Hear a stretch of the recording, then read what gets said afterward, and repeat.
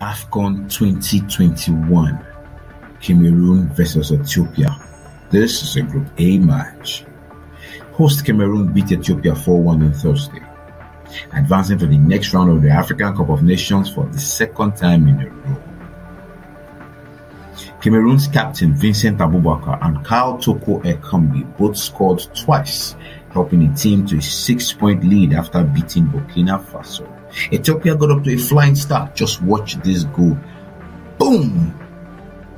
They didn't even defend it. Right? Cameroon had trailed twice in the tournament, but would go on to equalize in just 4 minutes. 4 minutes after that. The Paris-born striker would then hit the crossbar with the header. He tried again. He kept trying. But Ethiopia would equally threaten with a counter-attack, catching Cameroon off guard several times, despite having little control of the match. The underdogs, on the other hand, crumbled quickly after the second half began. Cameroon tortured them, with Aboubakar scoring twice in the 53rd and 55th minutes.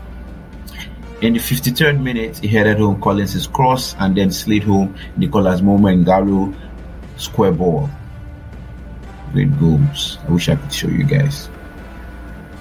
In the 67th minute, Cameroon's fourth goal was scored by the one and only Toko Ekambi. Watch this goal. Boom, the goal. The match ended 4-1. Cameroon advances 6 points.